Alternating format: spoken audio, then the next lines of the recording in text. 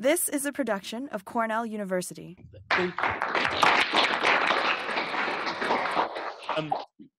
So I wanted to start by acknowledging and thanking Cayuga Nation. We're on the ancestral homelands of the Cayuga Nation, and I want to thank them for their stewardship of the land, and especially with this talk being about traditional ecological knowledge, it's especially important. But I think it's important for all of us to think about that. So I also wanted to acknowledge several people who have worked with me. These are primarily graduate students. Adolfo Chunkin is actually from a village of Lakanha Chansayab, which will be featured in some of the things I'm going to talk about. But Eli Arno, Austin Arrington, Jessica Bond, Avalon Bungie, Tomek Falkowski, who's also here, Eugene, who's here, Isaias Martinez, and Dani Rayom and John Zager. Their work is going to be part of this presentation. And I, of course, as we all know, couldn't do most of the things that we do without this, the engines of our work, if you will. And actually the chassis and everything really of our work, not just the engines, not just the dirty, oily part, but really the shiny, wonderful things that we see as well. So, and people we see. So I'm going to talk about traditional ecological knowledge and what we learned from TEK specifically for agroecosystem design, and then how might TEK guide our designs of agroecosystems. It's something I've been thinking about for a long time, and the folks that I mentioned before, the last 10 years or so, just thinking about traditional ecological knowledge. So I started, as Eugene mentioned, looking at ecological engineering, and I was working in Honduras on constructive wetlands for wastewater treatment. That was my master's work, and the ecological engineering, I don't know if folks know, so it's a design of ecosystems for the mutual benefit of humans and the environment. Humans are a part of the environment, not apart from the environment. Human engineering is supplementary rather than primary. And I was just, I was fascinated with this as a way of looking at how we can fix a lot of the problems, particularly in lesser developed areas of the world, because it's a natural system, low energy system. But when I was doing my master's, I wandered a place called Nabalom Institute. Let's give you a little bit of background here. It's a place in Chiapas, Mexico, in southern most state of Mexico, in San Cristobal de las Casas. And there I saw a movie about the Lacandon Maya.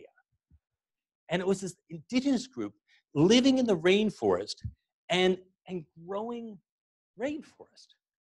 And I was like, and anthropologists had looked at it a little bit, and I was like, wow, that's ecological engineering, and it's so much better and more complex, at least more complex than anything I was learning about in books and reading in the scientific journals. And so I was like, wow, I want to learn about that. I want to learn from them. And so I was like, I want to do that for my PhD. And so I was like, it's okay. So they don't speak Spanish. I was just learning Spanish at the time, so I could do my project work done in Honduras. And so I was like, okay. So I learned Yucatec Maya. It was another language, because I was taught at University of North Carolina. Well, it wasn't taught, but there was a linguist who knew it, so he taught me Yucatec Maya so that I could learn Lacandon Maya. So then I could work with the Lacandon Maya in a village in Chiapas, Mexico. And so that took me a long time, and actually went and worked as an environmental consultant in between. And then I, started, and I would think about the ancient Maya. You think about the ancient Maya, just to give you a sense. The ancient Maya, you think about these folks that are, with the temples and this traditional, was ancient culture with and these migrations from the fall of the Maya. But actually the Maya, our Maya is about 65 ethnic groups in Mesoamerica, and their whole groups of people. 60% of the population of Mesoamerica is Mayan, right? And so I was going to learn about the Lacandón, but keep that in the back of your mind, that there are actually a lot of other folks living in this area who might know a lot about ecosystems. And so I from this, I started to think about traditional ecological knowledge. You know, all of these folks living with the land, living on the land, living from the land, and that gives them a very intimate understanding of that ecosystem. So the folks I saw in a movie were doing that, but maybe other folks were. And they work with limited resources, and so maybe there's something we can learn from traditional ecological knowledge when we have resources that are diminishing. And maybe when we have things like climate change happening, right? And so I started to think about it. So think about that definition of traditional ecological knowledge. And over the years, I've started to realize that there's several things that we can learn from traditional ecological knowledge, at least what I've learned from traditional ecological knowledge, looking at a lot of different systems at this point. So natural systems are complex, but designable. That folks have been designing systems for a very, very long time, and they've been doing it in a very, very complex manner. So I was looking at constructed wetlands and thinking, oh, that was all so cool, but then I saw a group that was designing an ecosystem, which I am going to tell you about more. So don't feel like you talk about these fantastic systems, and when is it going to talk about it? I am going to talk about it. And then natural elements like stress events and succession are important. Now, many of you are agroecologists, so you think about your stress events on the farm. That's sometimes things you don't want to have in there. But maybe some stress events are valuable and important for change. And then food's everywhere and valuable. You know this, you're agroecologists, right? Or who's an agroecologist in the room? Okay, it's not all of you are agroecologists. Okay, so I'll change the token. Are some of you like economists, or what are you? Are you like, what are you like? What do you call yourself that's not an agroecologist? Give me a sense of who the audience is. Soil science. Soil science. What else? Biologist. What? Soil science. Soil scientist. Okay, what else? Plant ecology. Plant ecology. Okay, so they're still kind of natural science. I just want to get a sense. So food is everywhere and valuable. Okay, but we think about it in the United States like food in the agroecosystem. But I'm talking about everywhere, right? So food's not here, but maybe it should be. In this room even, maybe along the edge there. So, okay, so food's everywhere and valuable. Wildlife is everywhere and valuable in traditional ecology, and connection to place is critical. Connection to place. Like in your system, in your agroecosystem, connection to place, well, maybe that's important. Maybe that's critical for traditional ecological knowledge. So natural systems are complex. Like I said, I was working in Chiapas, Mexico, which is the southernmost state of Mexico with the Lacandón Maya. And this is Lacanhachansayab, a village that I started working with and working in the Lacandón rainforest. There's Guatemala, Chiapas, and in this village of about 400 people live in Lacanhachansayab. And here I am starting out my doctoral research with Jorge Paniagua and Chanook, and this is a traditional dress of the Lacandón Maya. It kind of looks like a long hospital gown almost, but it's traditionally, this outfit is actually made out of the bark of a tree. Like pound the bark of the tree, so it's made from nature itself. Even what folks are wearing, this one is actually made of cotton. And folks live within the ecosystem. So they're a part of that ecosystem, not apart from the ecosystem. So very much like what I was thinking about with ecological engineering. And they have this very, very complex form of agroforestry. So this is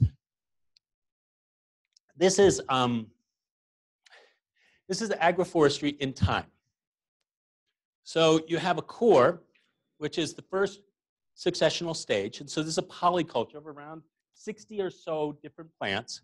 Then you have a robier and a hurupche, And this is a shrub stage, this is the later shrub stage. And then you have a pakchekor and a mehenche. Now, Tomek, I've been working with Tomek, and we've divided out pakchekor and mehenche into two. At the time when I first did it, I didn't include pakchekor, which literally means planted tree milpa, or planted tree polyculture.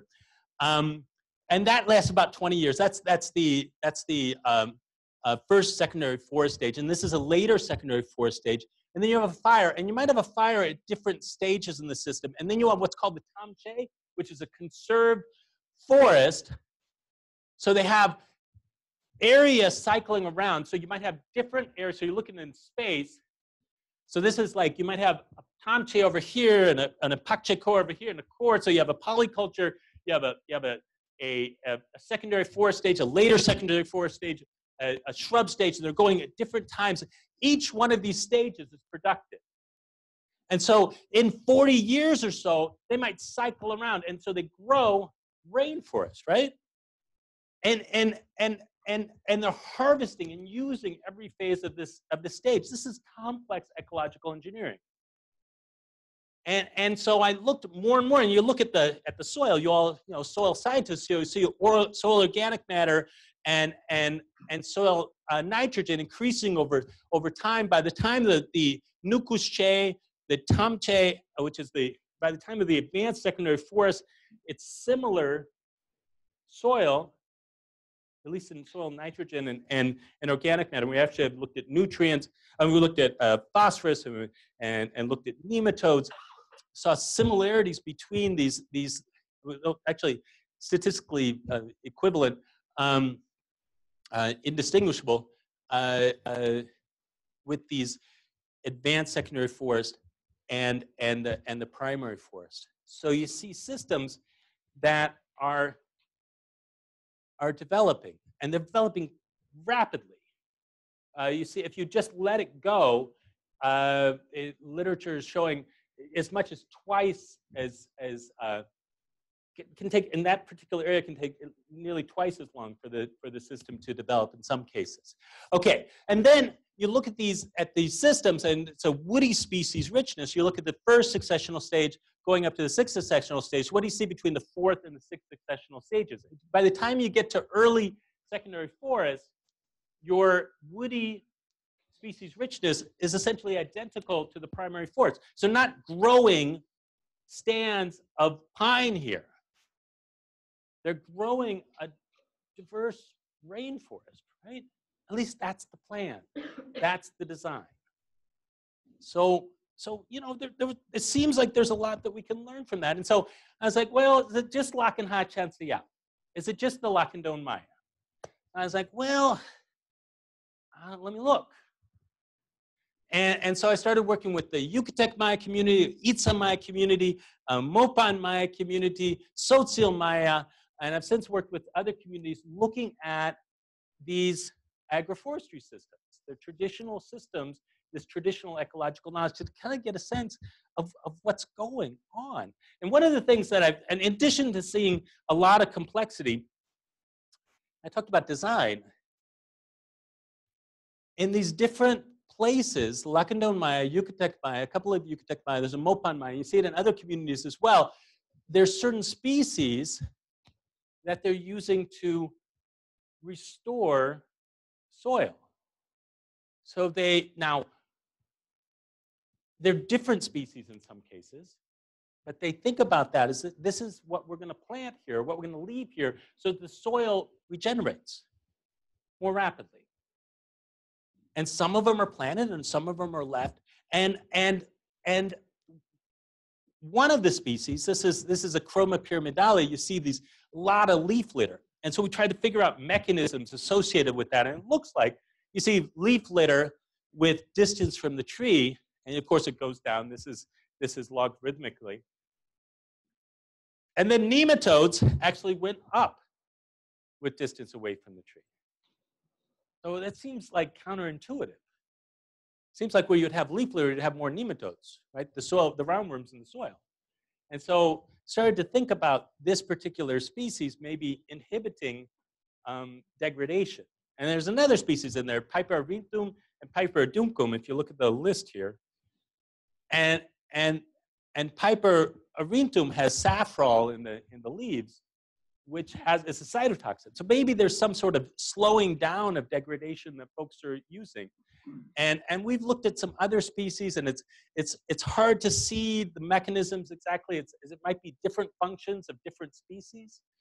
And maybe not all Lacandonii are cognizant of all of these functions, but it's definitely something to consider, to think about why and how are folks designing as they're designing.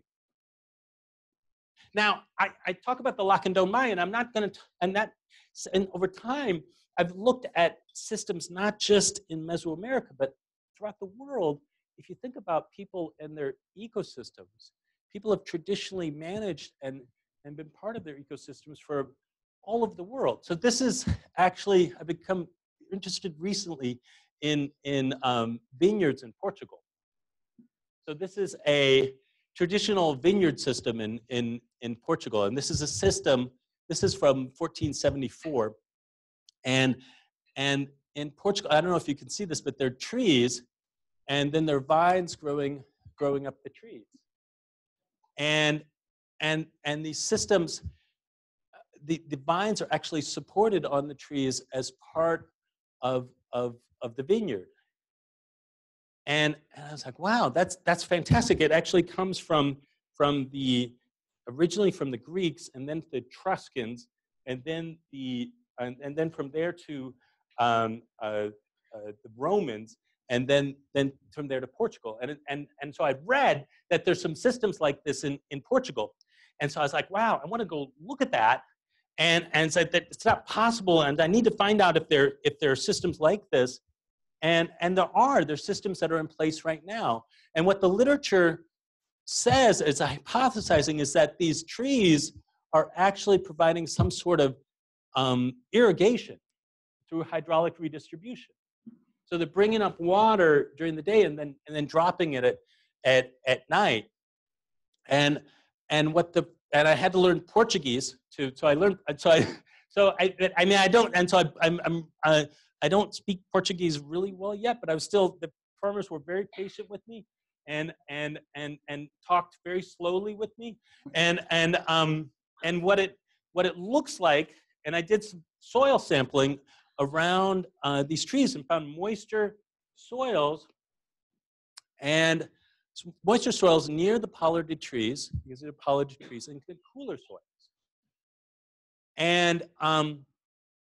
And then at the same time, these trees, which are essentially the fence of these traditional systems, are producing, in a 2-hectare system with a diverse polyculture in the middle, they're producing 1,500 liters of wine from their fence.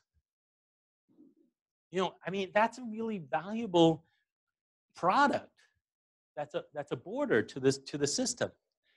And so this is a lot more to look at here until you look at what you can learn from our traditional and local ecological knowledge. There might be something to learn here. Now, the European Union is incentivizing farmers moving away from these systems. So these systems are disappearing right now because they want the row system, right? Well, we know, you all know, with climate change, that vineyards and wine production globally is in a state of crisis. Everything's moving northward, right? And so having a system, a natural system that doesn't require a lot of irrigation, right? That's actually bringing water up from deep zones to manage water and temperature. That seems valuable. And maybe it's not happening. But it's definitely worth researching, right? It's definitely worth knowing a little bit more about.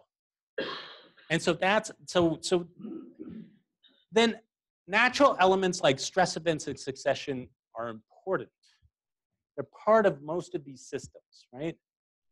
And you look at, so in the block and dome system, you have fires. And Tomek's going to start looking at black carbon in these systems a little bit more, and how carbon is what's happening with the carbon. But at least the little bit of the work that we've done indicates that these systems might be a carbon sink if the burn is a low enough temperature. I don't know. We've seen carbon accumulating at a meter, so maybe there's some carbon that's moving down through the soil profile from the burn. Most Swidden systems throughout Mexico, really, and throughout the world, use fire as part of a traditional means of controlling pests, of controlling weeds, of adding cation exchange capacity. There's a lot that's beneficial from the use of fire potentially, right? And so maybe we need to understand that a little bit better. Right now, the UN is incentivizing moving these systems out of what we do, actually giving communities money to not burn before we know really what's cycling and how it's cycling. And so we need to know more about this, right? And this is from our recent paper about the Lacandon Maya. You see a little bit more complexity. There's an added stage of Pakche Core and the Mehenche, but you see these succession in systems. And so even my undergraduate students, I asked them to think about, how would you have a successional system in central New York? Is that possible? I mean, that sounds crazy, right?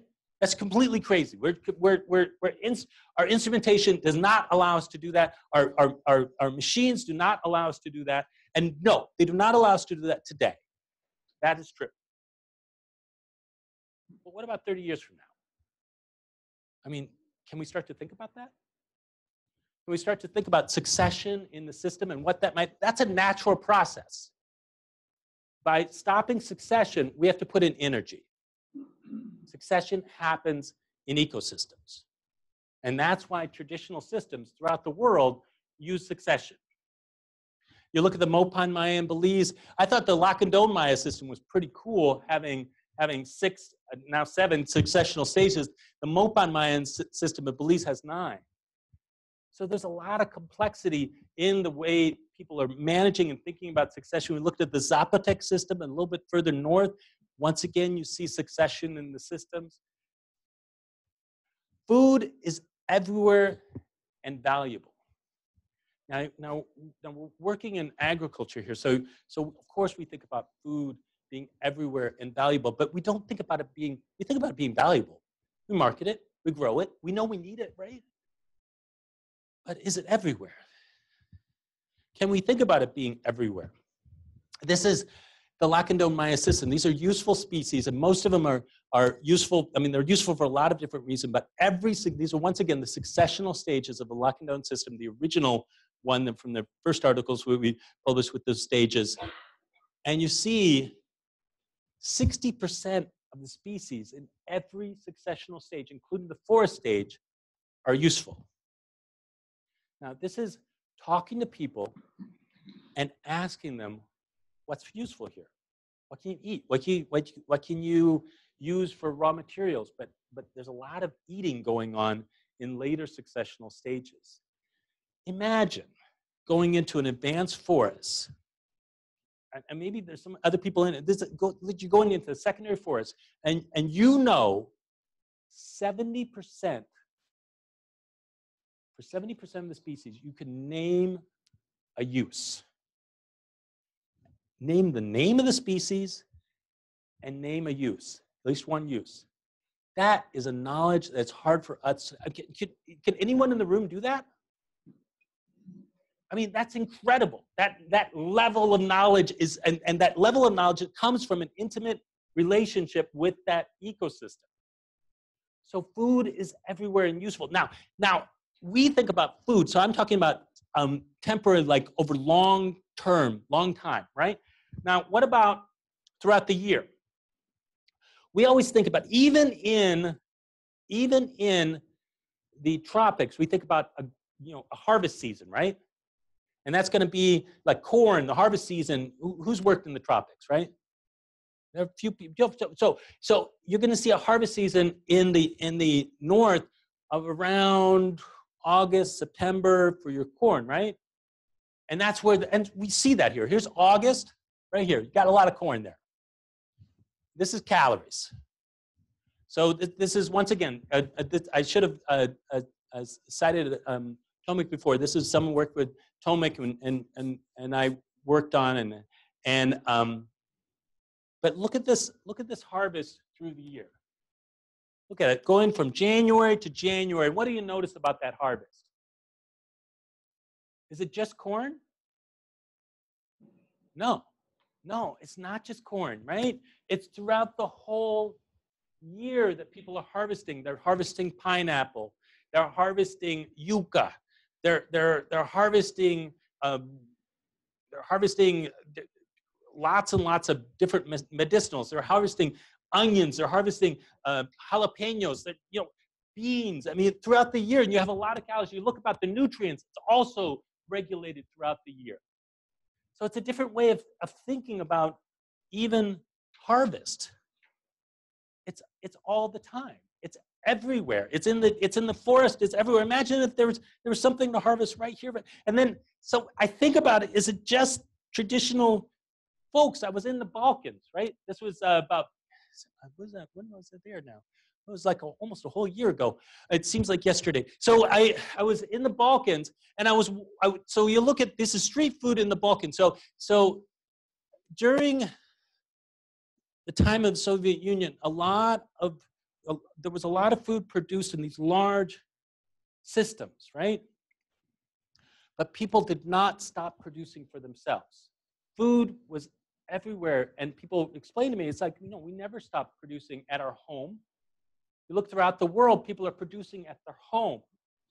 I was walking down the street, like this is the street. I was walking down the street in Albania, and I looked at this, and this right here, and I looked up, and I was like, what is that? And it was a grapevine, and it was that thick.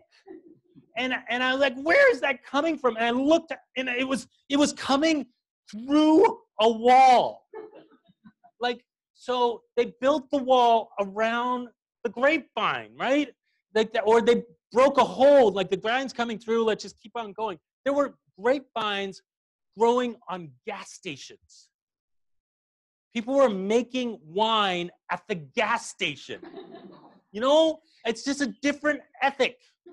But it should give us hope, because that ethic, which I say it was a Lakando, no, it's most of the world. We are abnormal.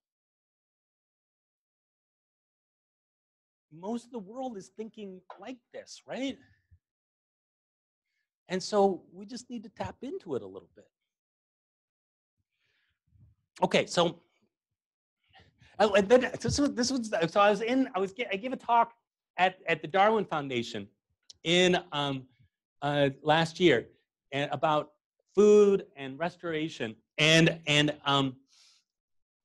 I arrived, and I was like, I want to talk about food. I want to talk about food being everywhere. And so I asked people at the foundation. I asked everyone at the foundation. I asked anyone I met, say, well, what can you eat here on the Galapagos Islands that's wild? And I saw the apuntia everywhere, right? Apuntia is nopales, right? If anyone who's been in Mexico, that's really nice, fried up in eggs. It's really good. And I was like, I saw it everywhere, and everyone was like, nope, can't eat anything. Galapagos is a conservation area, right? And people were like, no, you can't eat it. And they weren't talking about it's not permitted. They were like, oh, no, it's a different species of apuntia. There's no way. And you're going to get, no. And it's like, well, what about these? There's like grape. I mean, not grapes. There's tomato-like things. I mean, can I eat? No. That's poisonous. It's poisonous. Everything was poison. Everything was dangerous, right? And finally, I ran into a guy named Wacho, he's a ranger, right? And he's like, oh yeah, you can eat this and that and that and this and that and this and that and that. And then I gave my final presentation after I'd done this research while I was there, because I had a couple of days before my presentation. And I said, well, Wacho said you can eat all of this stuff here. And then Wacho said, oh yeah, you know what? We've stayed alive. Rangers have stayed alive because of this, right? But we have a different mindset about what we can eat and what we can't eat.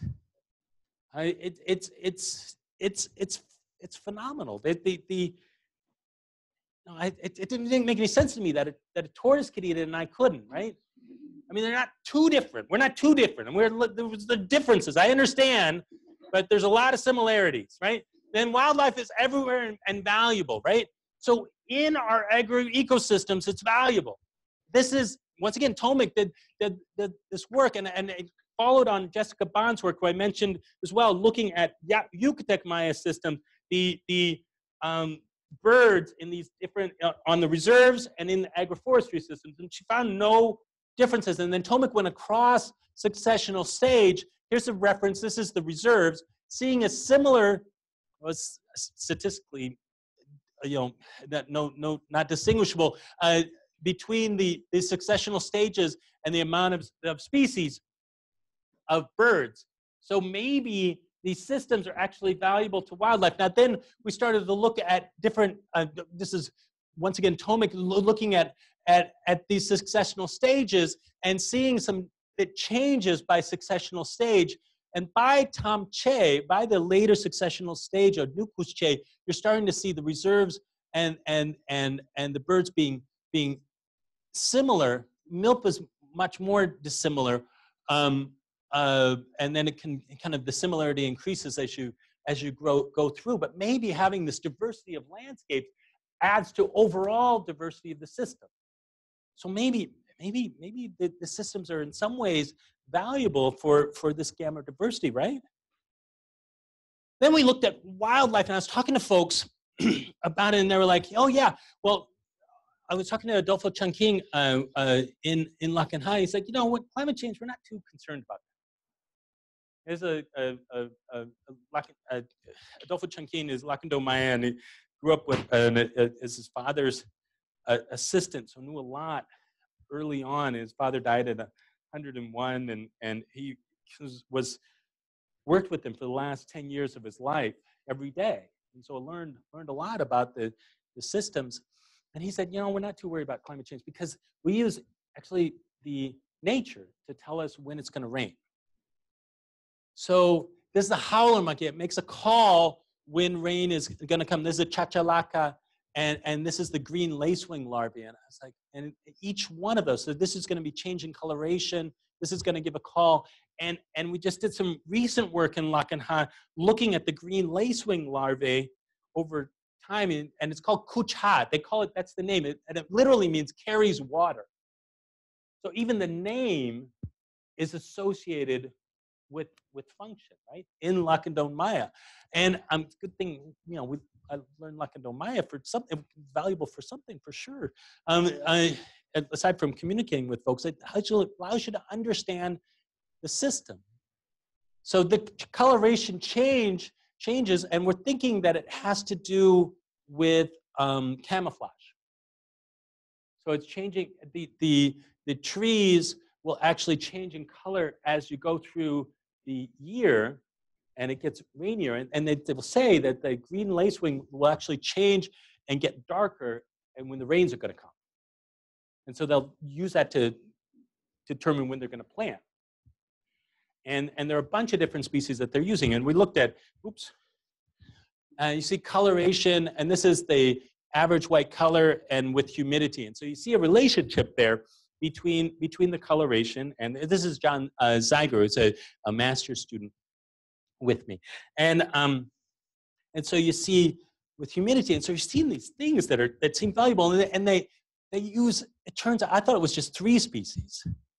They're actually using about 20 different species to indicate for them, species and halos, like solar halos, when it's going to, some plant, some animal, when it's going to rain. And they tell them different things. So this is through the year, and so these different species have different population patterns. And it's that complexity of understanding that allows them to determine when to plant. I mean, that's a lot of knowledge. That's a lot of understanding of patterns. But then, okay, so I said, okay, wildlife, important, population, and that's valuable. And I should say, back to wildlife, wildlife are consumed as well. So that wildlife is important for feeding yourself also. It's not just feeding yourself. Like if you don't plant at the right time, your corn crop and all your crops will die and your family will suffer. But also the wildlife's important for that. So then I said connection to place is critical. It's something we often don't think about in terms of design, certainly not agroecosystem design, but for the Lacandone Maya and for systems throughout the world that I've seen, and primarily I've worked in Mesoamerica, to be fair, connection to place is critical. It's really the thing that we need to be designing for. You look at these different communities here, and all of them talk about their deep relationship with nature. And it's oftentimes an animistic relationship with nature. Nature is equal to them in terms of value. And that's really common throughout these systems. You have a daily relationship, you're going to value nature. Now that is important for conservation too. As we're thinking about conservation, well, how do we establish those relationships? But each of these communities, all of these places, everyone I've talked to has talked very intimately about the world that they are a part of. And you look at it in the educational system. I've heard that you all have learned some about imagery and isn't that right? So this is, have you not been studying? So, okay, so anyway, so imagery, so you understand the embodied energy in the system. You know that there's a systems diagram, and we're looking at nature coming in to their understanding of the world. And so what Isaias Martinez, Tomek, and I, we looked at the value of this traditional ecological knowledge in terms of the embodied energy in the system. So you don't have to understand this entire diagram. Essentially, all of this stuff flows into knowledge.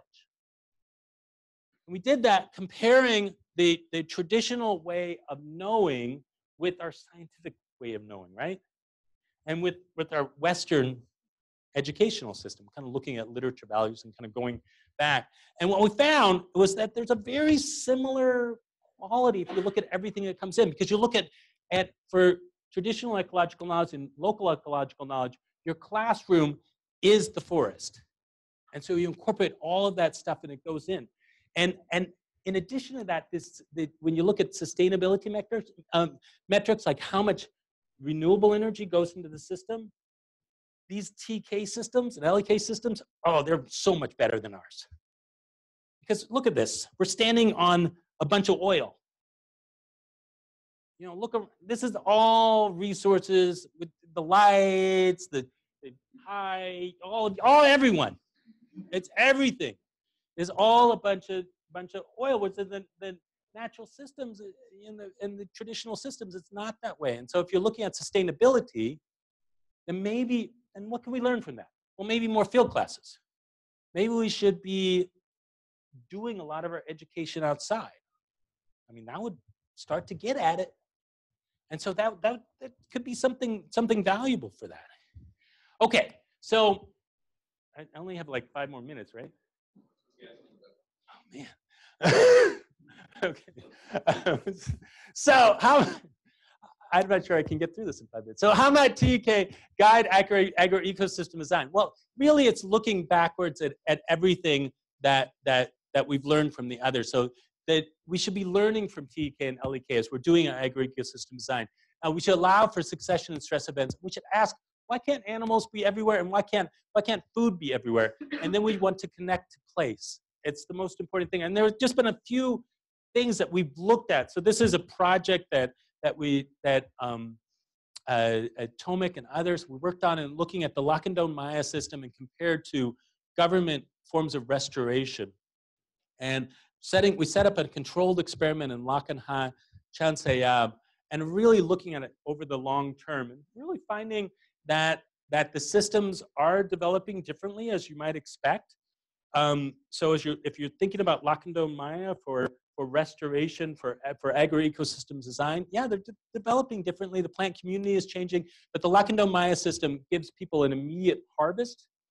And so if you're looking at the way government does restoration, is they pay communities to plant trees, and they do that for a couple of years. And then what happens after a couple of years? What do you think the community does? They chop it down. They put a milpa there, right? Because they can't wait. They can't wait 25 years for a mahogany to grow, or 30 years, 40 years. But if you have a Lacandomaya system, then maybe you get something all the way along. And so we're looking at this over the long term and measuring plant community and changes there. You allow succession and stress events. So this is some work that Eugene did, looking at different edible species that indigenous groups around this area indigenous groups around this area have used traditionally for years, the groundnut, wild sunflower, evening primrose, and Jerusalem artichoke, and looked at that for restoring a hayfield. And what we found was that that the harvested plants returned in year 2 without seeding. So you're subtracting seeding from your equation, right? And then biomass is very comparable to what you would have for the hayfield. And then we did it with tilling and burning and with the control. And we found that, there wasn't much of a difference. So maybe we can just let these systems come back without even preparing too much, because the groundnut is adapted for here, and Jerusalem artichoke is adapted for here. So maybe we don't have to mess with it as much as far as land preparation. And that's a big savings. And you can correct me if I'm wrong about any of this. More or less got it right. Eugene said I more or less got it right. And ask, why can't animals be everywhere? So this is another, since you all are now really good at systems diagrams. So there's another systems diagram. This is an agricultural system. So you have renewable resources that go in, you have purchased resources that go in, you have a production crop, you have some soil that's harvested. And then you have competing plants and competing animals. And what we're doing with the purchased resources is we're preventing succession, right? That's essentially why we're spraying, right? We're preventing succession. We don't want a bunch of weeds, right? They're bad. And we certainly want a lot of animals eating our crops, so we control for that. Well, that takes a lot of energy. And I'm not saying we want to get rid of that, but look at there's a restoration system. So now you're going after plant community and animal community. So those are the two things you're trying to develop. You're still trying to prevent succession. You still want to control for one particular species here. You still have renewable resources and still have human resources. You start to have a human community that come and see this beautiful place that you've created. What about, if you're thinking about animals, what about if you combine them and you have a novel ecosystem based on TK and LEK? Well, now you all can read this perfectly, right? Essentially, you're getting cultural and provisioning ecosystem services by limiting how much you prevent succession in your system. You're still going to prevent it. You still need some. Lacandomaya prevents succession. They weed. They do. But they don't do it with the intensity that we do it. And so maybe if you don't do it with the intensity, maybe that human community can gain something from visiting these agroecosystems. Maybe these agroecosystems become places. This was okay. I'm running out of time, but I was in. Okay, this was when I was in Portugal, and I was sampling the soil at these viticulture systems, the Ribera systems with the trees and the vines, and it was a traditional system. And I swear this happened, that I was sampling, and this family, it was like a whole family, came skipping by me. Like skipping by me in the agroecosystem. How many times have you been at a farm and a family has come skipping by you? It doesn't really happen all that often, right? But maybe it can. And maybe that's a value that we're not calculating. skipping. It's a high value. That's like, I mean, wouldn't you skip? Then it was the whole family. So, okay, then ask, why can't food be everywhere? There's some other research that Avalon Bungie and I did. We looked at service berries, apples, mulberries, and black walnuts in the city of Syracuse and harvesting from those and how we can harvest from them, right? Like what's there already. Not what we planted, just what someone planted a long time ago, and maybe our agroecosystem doesn't have to be just at the farm. Maybe there's an apple tree right there. And when you're on break, you go and pick an apple. And you eat it. Or you could just pick it and bring it home. You can do whatever you want with it. You make a pie with it later. Whatever you want to do with that apple, but it's right there, right? Why can't it be everywhere? And so what we found is that, first of all, that there are edibles all over the city of Syracuse. Like these, the red dots are edibles. And you see they're everywhere, everywhere. And then we also found that there was a difference in communities. So the poorer communities had fewer edibles. Why was that? I don't know, but they did. And so maybe we should be thinking about that in terms of urban ecosystem design. Seems like the poorer communities are where you really want to have more edibles, right? Free food right there. Especially in food deserts, like a lot of Syracuse. I don't know if you all knew this, but Syracuse is actually, for African Americans and Hispanics, it's actually the poorest city in the United States. Number one. And so, you know what? It would be valuable to have a lot of free food just everywhere. Why can't food be everywhere, right? It works in the Balkans. You know, why can't we have grapevines growing up our gas stations? I mean, I would want to test the grape for sure, but why can't we? You know, I don't think gas would go into the grape, but I'd like to know. Hey, we should know that, right? And then connect to place is the most important thing. So how do you do that, right? Well, Marla Emery, back to food. Marla Emery, who works for the Forest Service, she did some research showing that if kids eat from the environment, it connects them to the environment forever. And that, so maybe that's another reason why food should be everywhere, right? Because so kids connect. So we've been doing service projects all around. There's Onondaga watershed. So these are different service projects. A lot of them are with kids. This is actually a series of rain gardens up and down the creek walk that we designed as part of an ecosystem restoration design class that Eugene was in. And then we ended up redoing it. And in the city, you know what? We had to redo it. When we redid it, so this is Eugene installing one of these rain gardens. That's Eugene right there. So, and it's edible rain garden. So how you get people involved, and this is a place where people could come by. So the city loved it so much. They're like, hey, let's put in bigger rain garden. Let's do it. And so we came up with designs, and then they're like, yeah, the sustainability coordinator was really into it. And then they came back, and they said, you know, we ran it by the lawyers. And we have to take the food out.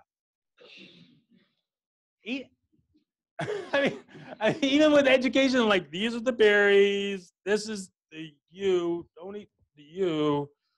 But, I mean, we weren't going to plant you, right? I mean, no, because that would be, I mean, there are very few, it's not like we're in the tropics here. I mean, if you could go out and eat grass, you'd be fine, you know? I mean, there are very little things that are poisonous around here. And yet, you know, so we had to redesign for a, what did we say? It was a, what did we call it? What did we call it? Do you remember what it was? It was like smellable rain garden. Yes, sensory experience rain garden. So we had to change that, but essentially we're trying to connect people to place. So, and then this is just an example. This is a community garden that we put at the Boys and Girls Club, getting kids involved in the system, getting involved early. So what do we learn here? Natural systems are complex but designable.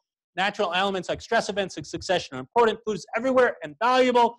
Wildlife everywhere and valuable. Connection to place is critical. And then what do? We learn from the TK and LEK. We allow succession whenever possible. We ask, why can't animals be everywhere? We ask, why can't food be everywhere? We connect the place.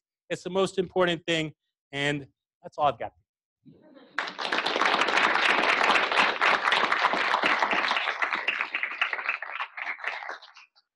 So it is 1:10, so if folks need to keep going to the next thing, that's fine, but I think we can maybe take a couple questions. And we would invite anyone that would like to spend more time having a reception in the 7th floor lounge from 1:30 to 2:30 as well. So, are there any questions?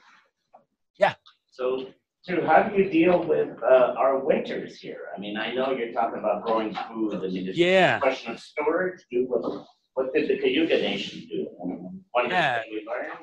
Well, so it's a good question, and so Catherine Landis did some great work.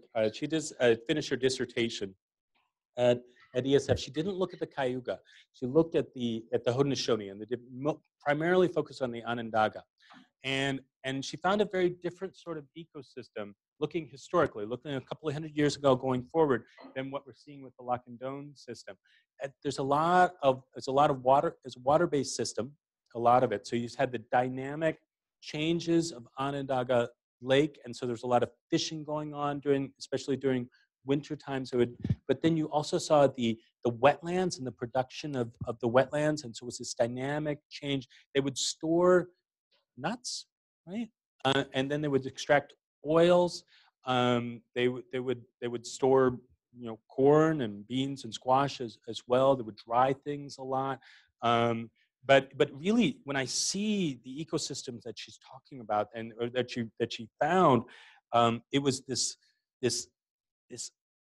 similarly dynamic, different sort of ecosystem. I'd say there's a stronger animal base to it than you're seeing with the Lacandon system, and it's definitely more water than you're seeing with the Lacandon system. I think Cayuga would probably be pretty similar to that. Now, she was telling me that as far as succession goes, and like restarting succession, the Onondaga, they were not using fire because, of course, it was a very fire-resistant area. They were girdling trees. But I think in answer to your question, first of all, I think Catherine's work is some of the first really serious work about. I mean, people have. It's been serious. Not that other people's work hasn't been serious, but she's really went into this system, and what she saw was a lot of wetland management in the system. So not a perfect answer to what you're saying, but I also would argue that our landscape has changed. I mean, it's going to be we have structures here, so we can't recreate what we've got. Our farms are structures as well. Instead, I think we have to do this with all systems. We have to think about novel agroecosystems that borrow from these ideas, and then create something that takes the most we can from our knowledge from what we've learned from work like Catherine's, but then uses our work as well. So I know it's not a perfect answer to what you're saying, what you're asking. Anyone else? Yeah.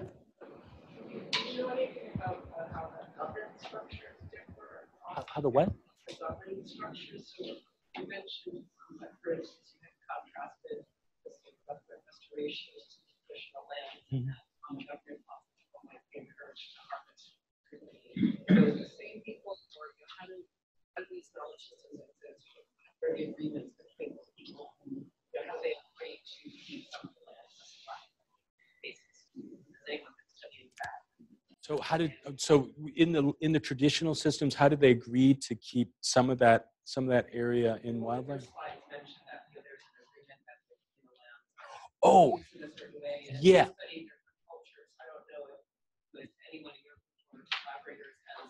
Understand that there's differences in how they, what is needed to maybe essentially maintain this communal land. Yeah, I can't speak to that in general. I know in the Lacandon Maya community and the Mopan Maya community, there are So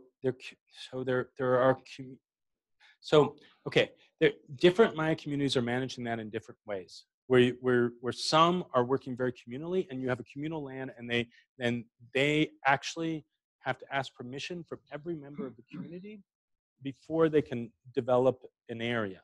In the Lacandon Maya community, they've actually partitioned out the land into family groups, and so you have to ask within your family if you're going to develop a particular area. So, and I would, from what I've seen, it's somewhere in that range. Now, in some cases, like in Belize, some of that communal land, the government has said you can't touch it anymore. So in some cases, it's the community that's doing it. Some cases, the family is doing. Some cases, the government's doing. There are lots of different ways of approaching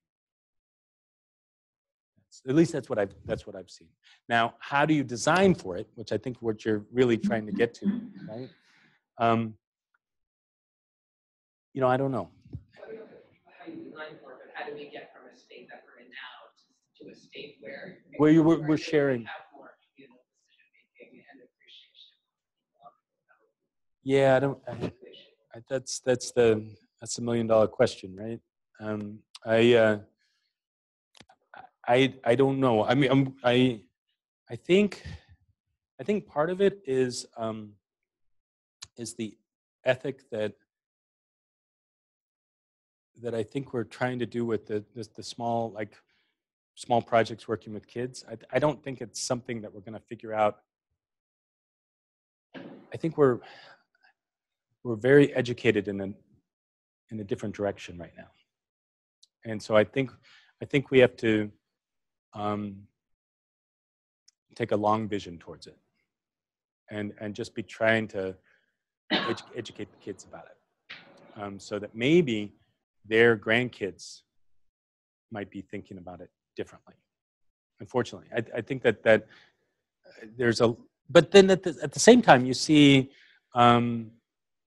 places like Seattle and Detroit and Toronto and Montreal that are creating these communal lands where people can harvest from those lands, and then of course we have government structures where lots of conservation, and so it's a mixture. I'm not sure exactly what to do, frankly. But I think we want to start small. We want to at least try with these small steps. Yeah, let's thank you again.